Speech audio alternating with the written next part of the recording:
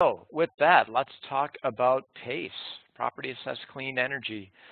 This is really the key issue of the day. There was a study done a while back by the Rockefeller Foundation that said that there's $1 trillion to be saved in buildings alone, in both public buildings and private buildings.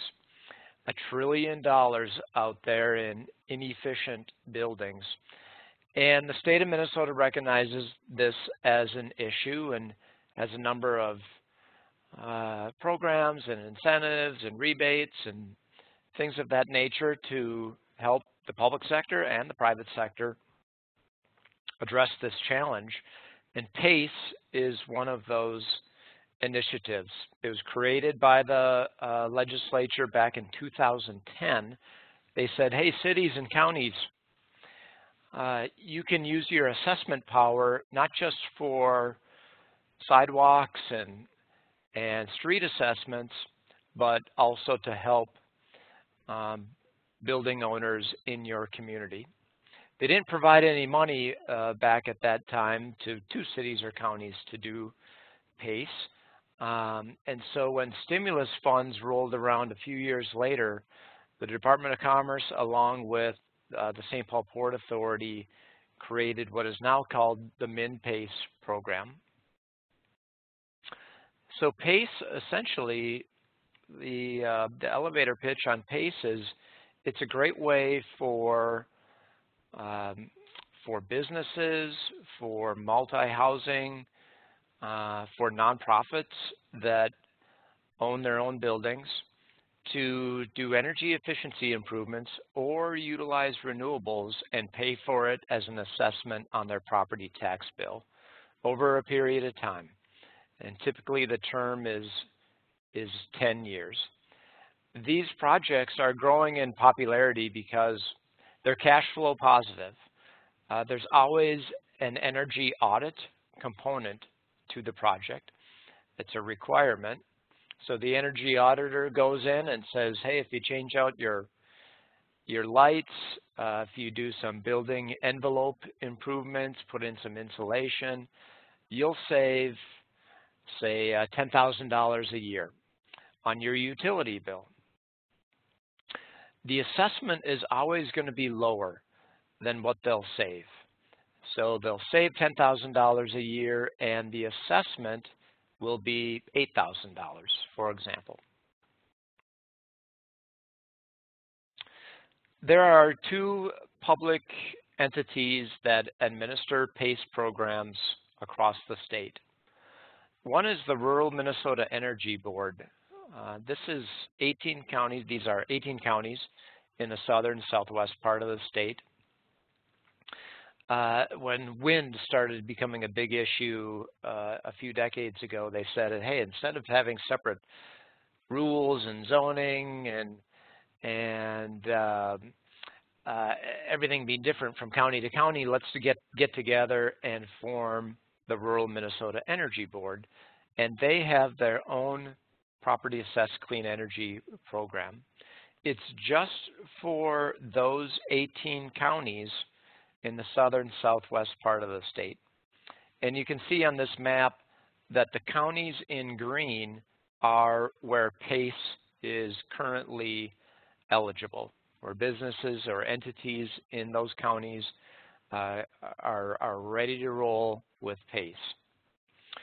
The other public entity that has a PACE program is the St. Paul Port Authority. They call their PACE program the MinPACE program. So if I say St. Paul Port Authority or MinPACE, it's really one and the same.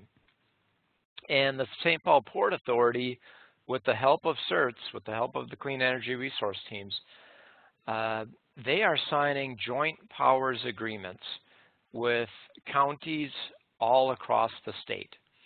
And so right now, we've as you can see, we've pretty much got the southern part of the state solid green, ready to go with PACE projects, and we're slowly but surely working our way up north. The orange dots are where PACE projects have already happened. And so as you can see, we're doing okay. We have about 83% of the state's population has access to PACE. The metro area is almost all PACE eligible. You'll see Anoka County, we still need to get them on board. So let's move forward. There's been over 120 projects completed to date, over $50 million worth of PACE projects, totaling $4 million in annual savings. Lots and lots of BTUs saved. We're doing very well on that. And as a result, lots of clean energy jobs being created as well. This is a solar project. The picture you're seeing is a solar project in Winona. It's kind of a neat story. It's Winona Rental is the name of the business.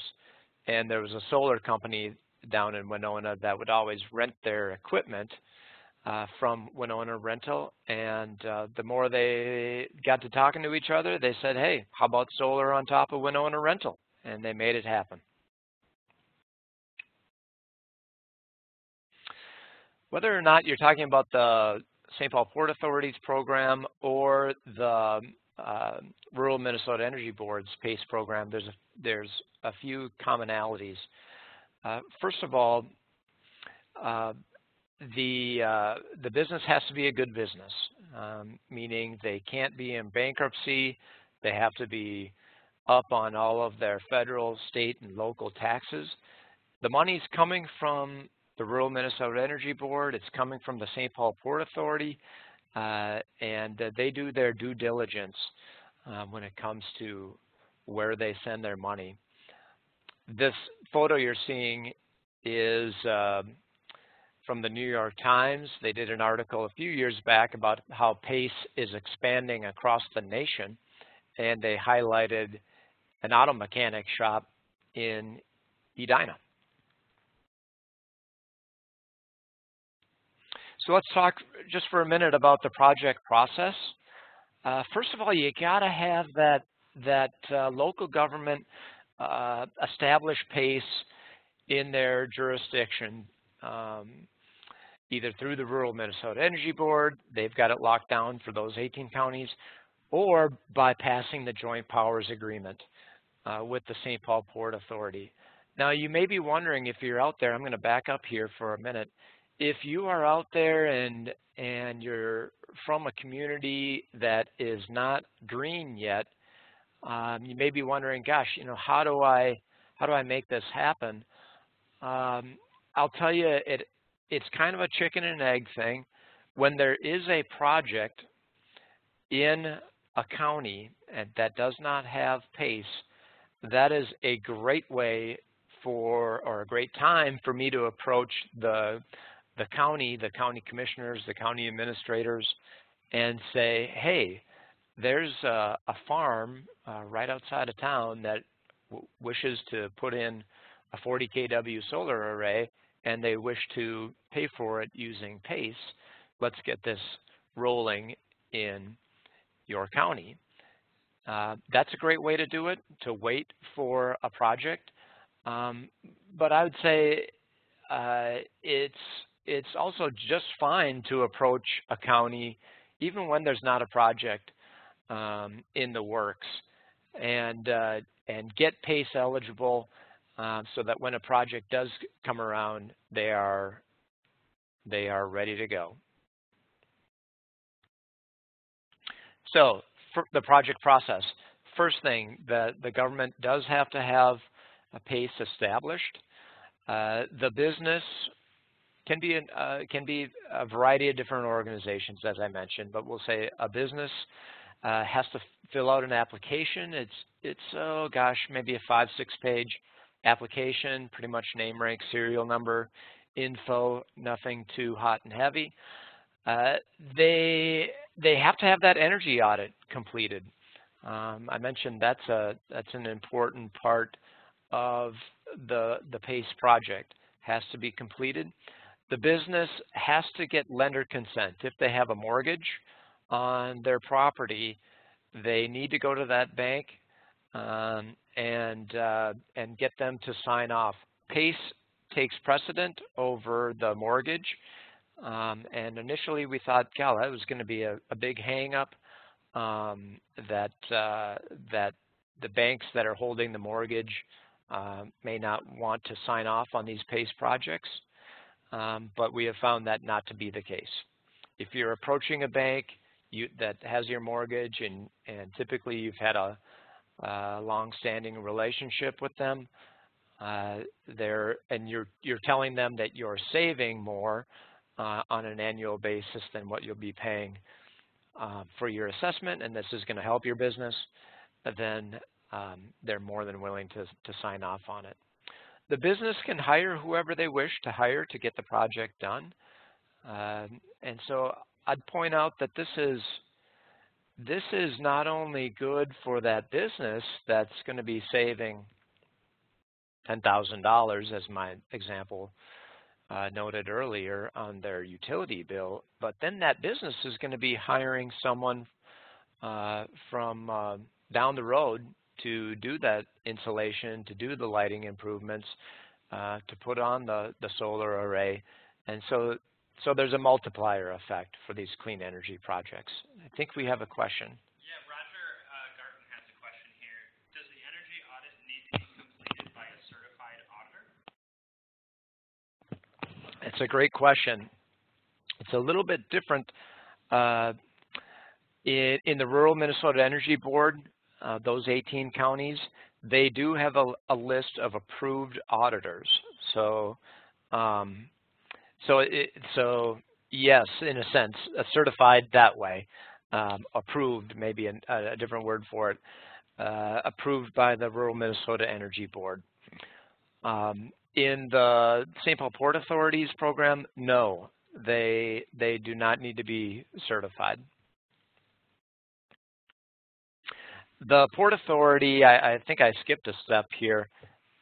So you're a business, you have your application completed, you've got that energy audit completed, you got lender consent, you've got 3 years worth of financials is what the Port Authority will be looking for. You got that submitted. The Port Authority has a credit committee that meets monthly, and so that business is going to hear back pretty quickly whether or not that loan is approved or not. And more often than not, they are approved. A frequently asked question I get is, well, gosh, is the Port Authority ever going to run out of money? And certainly that's something to pay close attention to. It's part of a revolving loan fund. And actually, backing up a step, when the stimulus funds came in, the legislature allocated through the Department of Commerce $15 million to the St. Paul Port Authority to get this up and going. And all of that $15 million has been sent out to businesses across the state for clean energy projects. Every darn penny of it is out the door.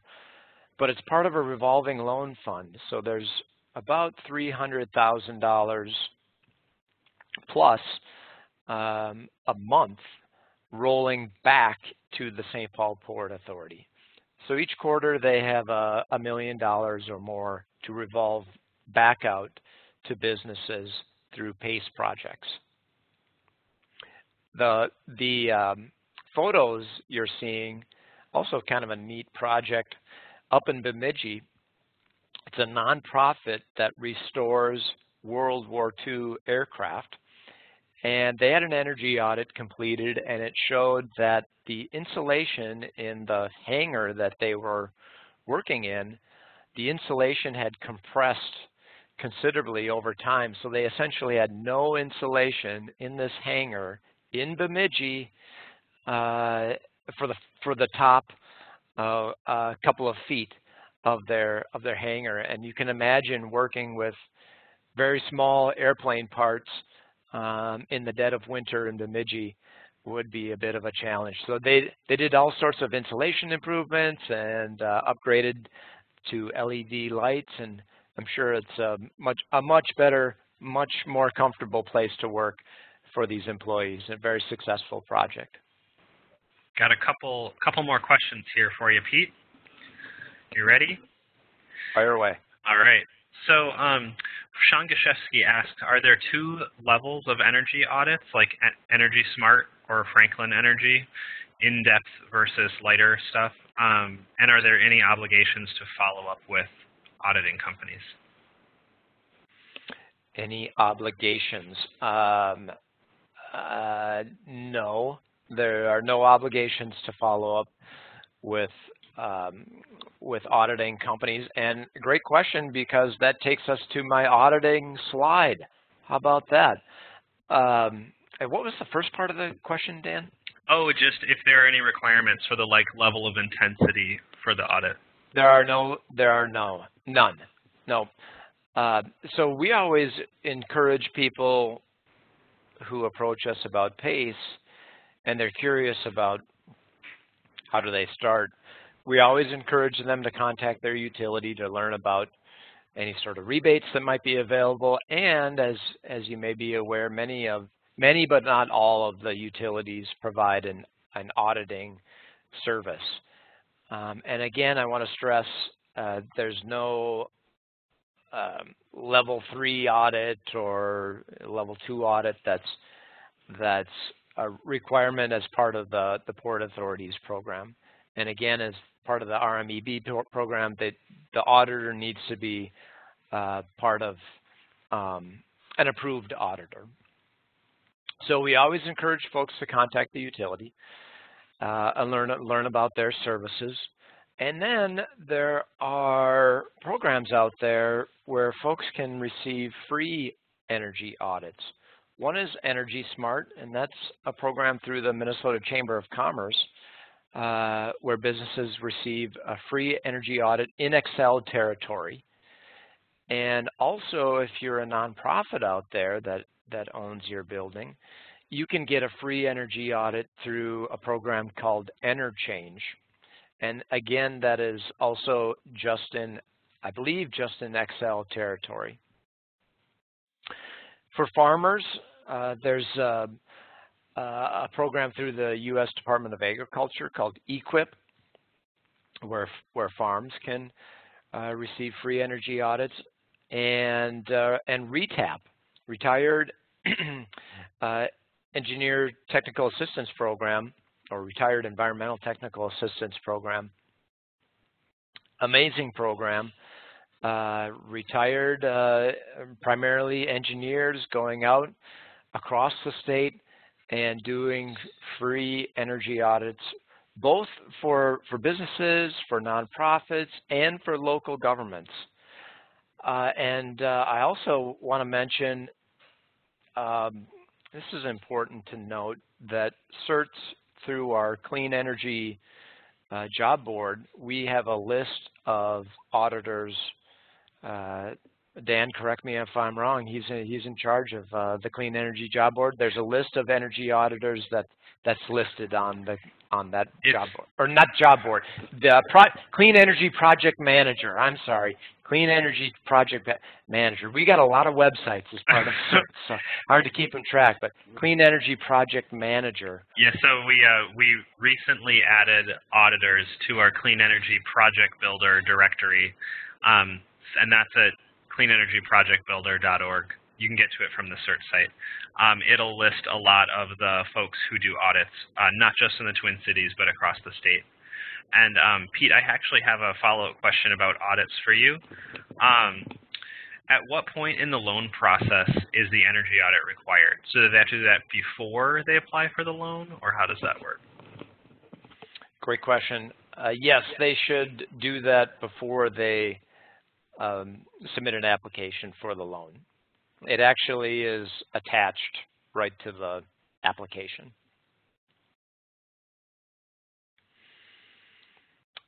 So here's a few bullet points. If you're a business, why would you bother with PACE? First of all, they lower your utility bill, as you can imagine, or as you know. The utility bill is a hefty chunk for businesses to swallow on a monthly basis. Another important benefit with PACE is, say you're a business and it's May 17th And today is the day you put in your new LED lights and your insulation and new motors and pumps on your equipment. You have received a PACE loan to purchase all these items. So you start seeing the savings the day you flip the switch on this new equipment, on these new lights. You start seeing the savings on your utility bill. You don't have to make a payment until May of the following year. So you wouldn't have to make a PACE payment until the next time you pay your property taxes the following year. And in the meantime, you're seeing utility bill savings for the next 12 months in this case, which is a huge, huge benefit. And of course, the reason why businesses do these sorts of improvements is varied. Sometimes it's to lower their utility bill. Other times, like I mentioned with the Bemidji example, it's about building comfort, right? If you don't have insulation in your walls and you're in Bemidji in January, it can be a little bit uncomfortable, and to address any sort of deferred maintenance, and to upgrade your machines, right? I mean, you can upgrade your machines at your business and be more productive that way. For the government side of things, it's fairly straightforward as well. You are helping to create clean energy jobs. You're assisting your businesses be successful, your nonprofits being successful, your multifamily housing entities be successful, and you're helping to promote sustainability. Sometimes counties, cities, they have sustainability goals, and PACE is a great fit for that. Here's a few frequently asked questions when I'm out and about and talking to county commissioners. They may ask, well, gosh, what's the time commitment that the county has to go through or the city has to go through if we implement PACE? And the answer there is pretty minimal. The counties in particular are very used to doing assessments. It's what they do. They place assessments on streets, on sidewalks, on all sorts of things. And so the county board always looks over to the county assessor when I'm making a presentation, and the assessor usually says, no, not a problem, we're good to go. The St. Paul Port Authority provides all of the information needed to place that assessment on the property. And golly, what if the business goes out of business? A couple years down the line, is the local government ever on the hook to make a payment to pay back the assessment? No. The legislature made it very clear that only the assessment itself from that business can pay back the assessment. The local government's never on the hook. And then when I'm out and traveling in, say, far northeast Minnesota, and I talk about the St. Paul Port Authority, they always give me a bit of a strange look, saying, wow, why is the St. Paul Port Authority wanting to play in our sandbox here? And the answer there is because the legislature was and the Department of Commerce were aware that the Port Authority has been in green financing, been doing green financing for a long time, and has expertise in this area. And so the Port Authority worked with the Department of Commerce to build out this program statewide. I've got a few case studies that may be helpful. This is the Blue Line Travel Center down in Worthington, a great business right off of I-90. And as you can see from the picture, they have a ton of exterior lights. They got a gas canopy and actually a couple of gas canopies and tons of exterior lights. So they put in $74,000 worth of LED lights. They used the Rural Minnesota Energy Board's PACE program to pay for this. Of course, they took advantage of the Worthington Public Utilities. As you recall, I said a few minutes ago, we always encourage folks to connect with their utility early on in the process so they can learn about those rebates.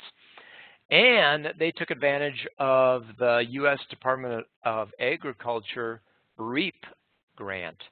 This is something you definitely need to be aware of. Rural Energy for America program, or REAP. It is up to 25% grant, not a loan, straight out grant to businesses in rural America, and that's a good chunk of Minnesota, are eligible for these grants. And the Blue Line Travel Center took advantage of it. The audit actually said that they're going to be saving, I think it was $2,000 a month, and actually the annual savings was, it says right here, is projected to be $14,000. The owners are actually realizing considerably bit more than that, about $2,000 each month of savings, so twice that amount. And so they were so pleased with the PACE program the first time around that they went out and got a second PACE loan for interior lighting.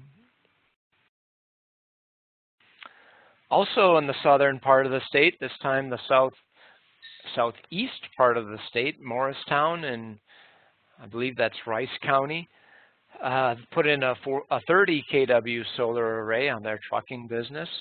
They used the Minnesota MinPACE program, also utility rebates. Solar, keep in mind, so I mentioned that if you do a PACE program, you see the benefits today, and then you don't make your first payment until May of the following year. And that's good for all sorts of projects, but particularly solar, because you start seeing the savings today. Then when you pay your federal taxes the next January, February, March, you get the 30% federal tax credit, and you start taking advantage of accelerated depreciation. So you see those tax benefits coming at you right away as well. And so Tim's Trucking took advantage of the USDA REAP grant as well. This one's down, I believe, near the Iowa border, Parkwood Place, a multi-housing, old county hospital that was converted to multi-housing several years back. And they did a whole host of energy efficiency improvements, 1.5-inch thick insulation in their mechanical room, energy efficient water heater, lighting, I believe, was part of that project. Annual savings close to $10,000, assessment just shy of $9,000. So $90,000 project, and you can see they again took advantage of the PACE program, the local rebates, and the REAP grant. A restaurant in the Twin Cities. This one's in Edina, Salut, very nice place. A smaller PACE project. This one's definitely on the smaller side of things, $39,000. And they did lighting, some kitchen improvements, some controls. I like the quote of what the business owner had to say here. The savings should pay back the investment. It's a no-brainer. This one's in Stearns County. It's a campground, the Cozy Corner Campground in Richmond. FEMA required this campground to put in an emergency shelter. And so the owner said, well, I got to put in a shelter anyways, and I'm facing some pretty heavy-duty utility costs, particularly in the summer. And so he put up a 40 kW solar array, and I believe he went out and got a second PACE loan for a second solar array. Very pleased with the project. You can see he took advantage of PACE, the rebates, from some funds that were available at the time for solar, and the 30% federal tax credit. Even a skyscraper is great for PACE. I realize there's not a ton of these all across the state, but this one was last summer, the First National Bank building in downtown St. Paul, that iconic number one, $6.75 million PACE project. So, here's something I failed to mention at the beginning. Another frequently asked question is there a maximum that can be loaned out to businesses? And the answer is kind of yes and no. The maximum that can be loaned out is 20% of the assessed value of the property. What the county says is the assessed value of the property. 20% of that assessed value is the maximum amount that can be loaned out to that business. So that's an important point I should have mentioned earlier. There's a minimum as well for both the RMEB and the St. Paul Port Authority, but it's very small. It's like, I'm not even quite positive what it is, but it's like $4,000 or something like that. Let's see. So yeah, this skyscraper, First National Bank building in St. Paul, $6.75 million project. You can see they put in 3,000 LEDs. Holy smokes. Variable frequency drives on their pumps and motors. They have these old 1950s and 1960s chillers, or chiller. And I believe this is right. They got the nation's largest crane to come in the dead of night, roll it into downtown St. Paul, and lift out this antique chiller and put in some brand spanking new, very energy efficient chillers. It was the largest rebate that Xcel has ever given out, before or since. About $1 million in rebates, $300,000 in tax credits. Very cool project. And I will tell you, I went to the lighting ceremony that they had last summer, and it was quite exciting. This is for the iconic First National Bank building, and there was a countdown: 10, 9, 8, 7, 6, 5, 4, 3, 2, 1, and it remained dark, and everybody started getting a little nervous, and then boom, boom, it popped on, and there was a giant sigh of relief. And cheers. Yes, exactly. And cheers. So a few more case studies. This is a farm. Using PACE on farms is wonderful, great, definitely a niche. And so we're seeing a lot of PACE projects, PACE solar projects on farms. This is a dual tracking system, so the solar array tracks the sun up and down and left to right. And you can see this farmer received PACE funds and the REAP grant as well. And you can see over the lifetime, projected lifetime of the solar array, this farm is going to benefit to the tune of $250,000. A nonprofit that does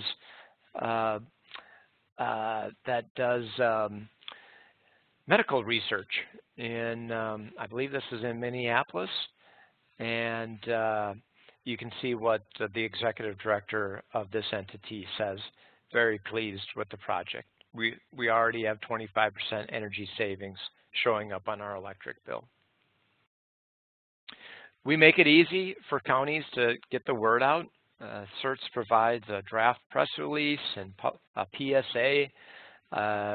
We provide text for their newsletters and websites and all sorts of good information. We have, of course, regional coordinators, as folks on our steering committee know, and they're more than willing to give presentations at Kiwanis clubs or chambers of commerce, wherever folks are gathered. We will be there to talk about PACE. And so here's just an example of what one county is doing to help get the word out. Washington County has a very nice website dedicated to PACE.